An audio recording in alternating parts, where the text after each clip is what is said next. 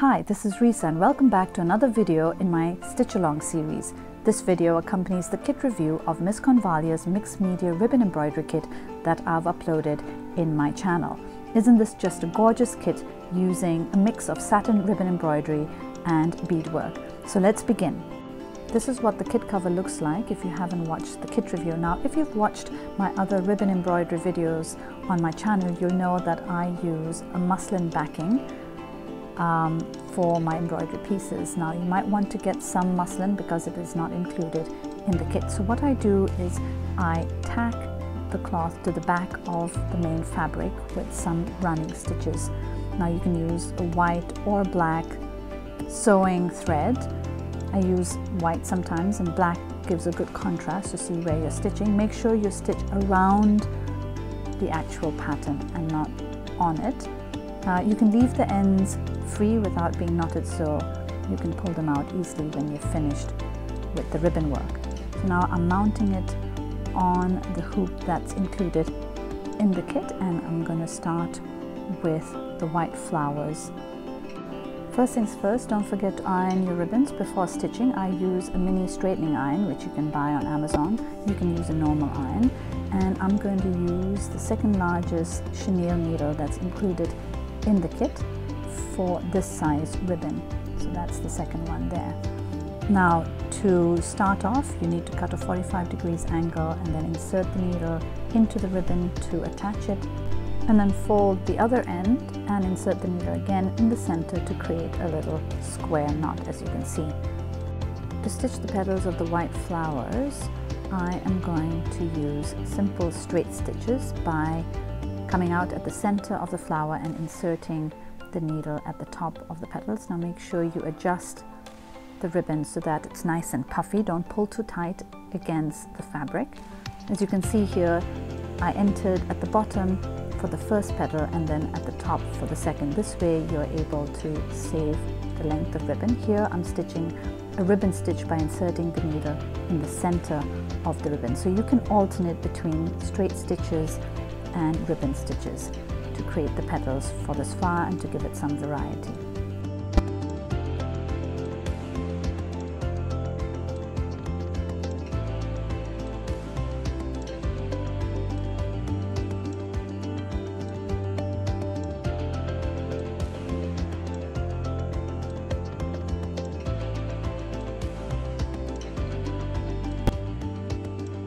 To stitch the yellow stamens of the flower, I am stitching a French knot with a tail. As you can see, I've extended the thread a little bit from the start and created French knots at the end. And this way you can create cute little stamens for the flowers.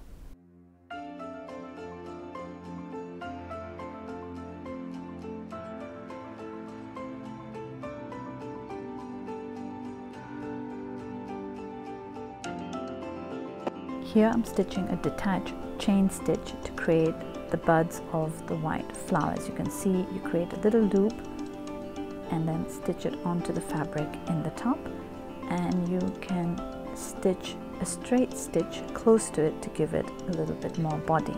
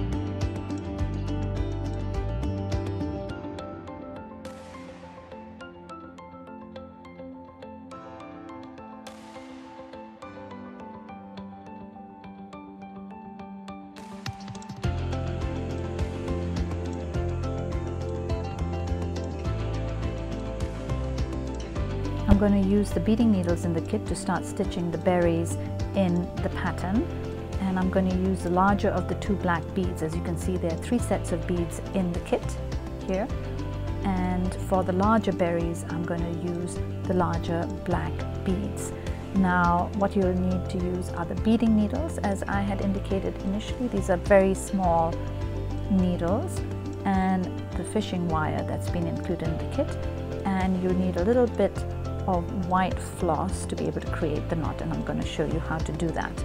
Now it's going to take time to thread the needle with the fishing wire, so you will need a bit of patience for that. It helps to bite the end of the fishing wire a little bit to flatten it, to insert it into the needle, and you can see that there's a little bit of tension when you pull that. And here I have combined a little bit of white thread to the end of the beading wire to create a knot that helps the knot not to slip, essentially. So now I'm going to start beading using a row of 3 beads, inserting it into the fabric, as you can see, pulling it out behind one of the last beads, and then inserting the next row of 3 to 4 beads. Now you might want to just watch carefully as I complete this first beadwork here. Now here you can see I have 1 bead extra actually, and so I am taking it out and using only 3 beads, which I'm going to insert into the fabric here, and then step back a bit behind the first or the last bead essentially, and then inserting it back into the fabric to fasten it. Same thing for the next row of beads. Here I've used 4 beads, and I'm just picking up 2 more for the ends, inserting it into the fabric, reinserting the needle onto the last bead and inserting it into the fabric to fix it.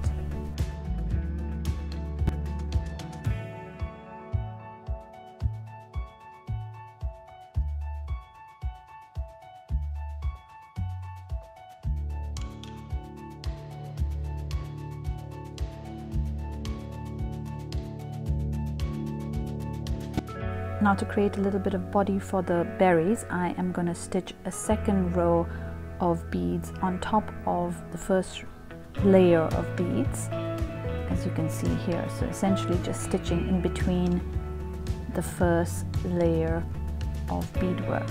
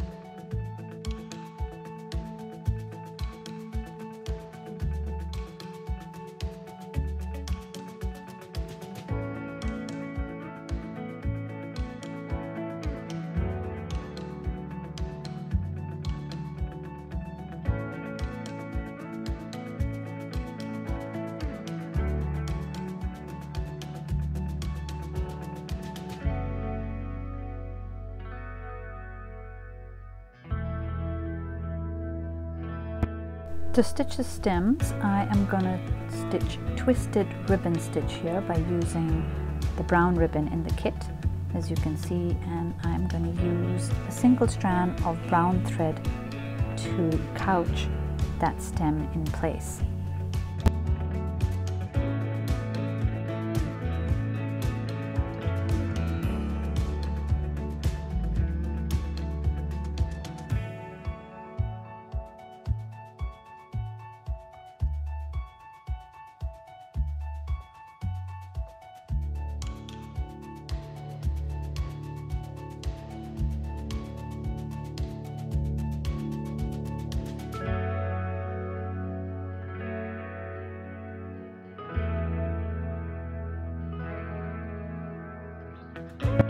Now to stitch the thorns, I'm going to use 2 strands of the brown thread in the kit and stitch a combination of straight stitches and chain stitches, as you can see here. So to do the chain stitch, you create a loop and then stitch the tip in place to create a pointed tip for the thorn. Or you can just stitch straight stitches as I'm doing for some of the other thorns. Now for the spider web, really simple straight stitches with 2 strands of the dark gray and light gray threads that are in the kit.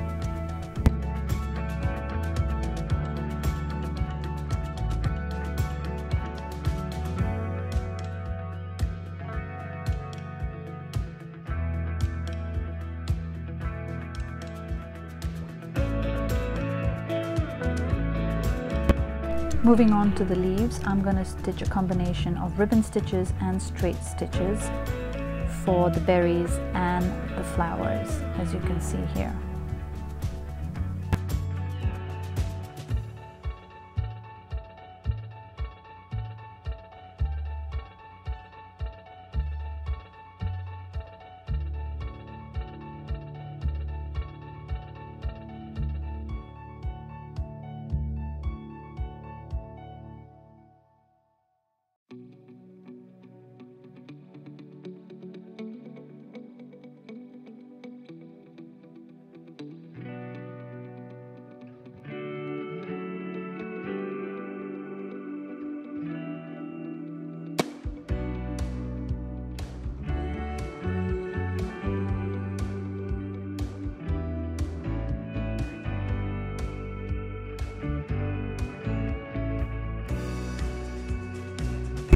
This is the best part of the pattern, the colorful fall colored leaves that really attracted me to buying it in the first place. I'm going to use the whole range of reds, oranges, yellows and greens here, and all you need to do is stitch simple straight stitches alternating between the colors. Now the pattern guide does give you an indication of which ribbons to use, or you can just follow on to this stitch along video.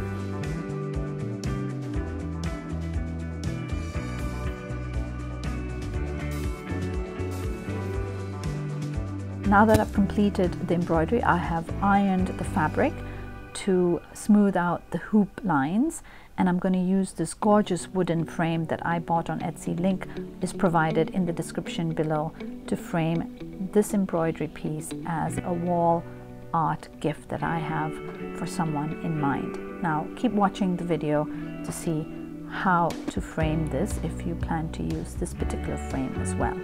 You might want to cut out some of that muslin work. You can also frame it with it if you're not using this particular frame and just using the hoop.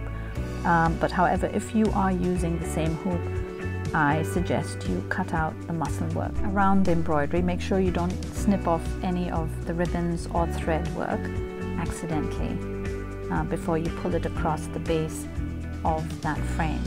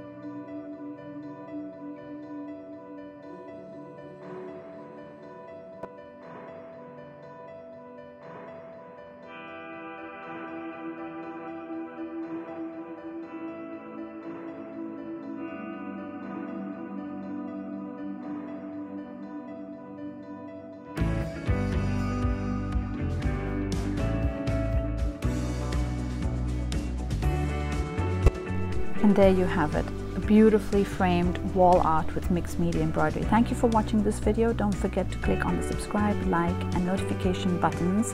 See you again next time. Bye bye.